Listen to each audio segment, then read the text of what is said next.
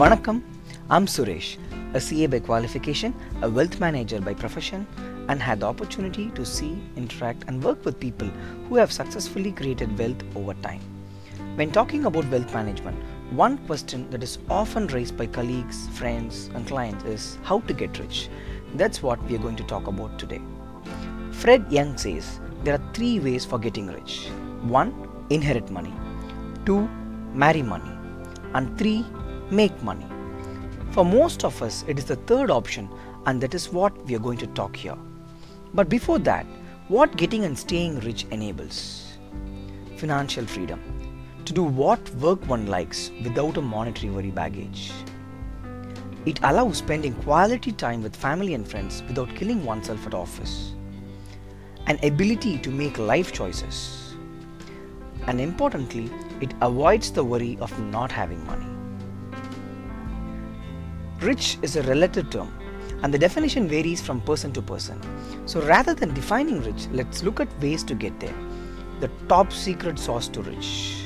It's gonna be a rhetoric, but mind you, there are many who know or talk about it, but there are only a handful who actually do something or anything about it. Taking right steps, even though they may be baby steps, is important. Alright, so first, money makes money. Accumulating capital is important. Become better at your skill, build your passion, and continue to earn money. Capital is required. Accumulate it, irrespective of the quantum. Second, increase your savings. Avoid the extravaganza. Resist temptation. Spend less than you earn. Save money better if you do it early. Probably there may be no sacrifice if you inherit or marry wealth. But there has to be some sacrifice in order to make money that gets inherited. Some sacrifice is required for the benefit of us and the next generation. Third, lending and borrowing. Avoid too much of debt. There are many people with number of properties, fancy cars, but they have the baggage of large debt as well. Similarly, avoid lending as well. No, I am not mentioning about gifts or donation or some helps to the needy where you don't expect to get the money back. Apart from them, avoid lending. Fourth, protect yourself with insurance, both life insurance and medical insurance. Your hard-earned money should work for you and not for the medical institutions in future. Being adequately insured is important. Fifth, avoid shortcuts and mistakes. 5% returns every month. Sure shot 100% returns guaranteed.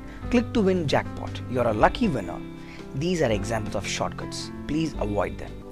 Anything that comes quick goes quick as well. Learn investment basic. Seek advice or inputs from qualified persons, not from any and everyone. Avoid investment mistakes. And sixth, the mother of all secrets for getting rich. Be aware of compounding. It is elementary, similar to the thirsty crow story, but we forget this basic max. While we can look in detail how compounding works or how to compute it along with real-world examples in the next videos, let us now look at the impact of what wonders compounding can do and appreciate its might.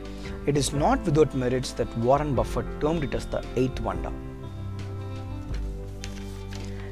Let's say you invest your hard-earned money in 4 different types of assets, each having different risk and return profile. For an illustration purpose, let's assume that each of those assets generate different profit percentage every year, and the profits thus generated gets reinvested. Over a long period of time, how does your investment grow? Or in other words, how does that compound? Let's say for example, there is an asset A which can generate only 6% annual returns.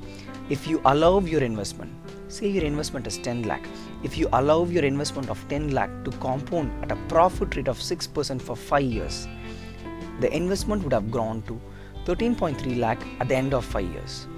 At the end of 10 years, it would have grown to 17.91 lakh, and at the end of 15 years, it would be at 23.97 lakhs. Let's say asset B can generate 8% profit returns every year, and the profit gets reinvested at the end of the year. Then by end of 5 years, your 10 lakhs would be 14.7 lakh, and by end of 10 years it would be 21.58 lakh, and by end of 15 years it would have grown to 31.72 lakh.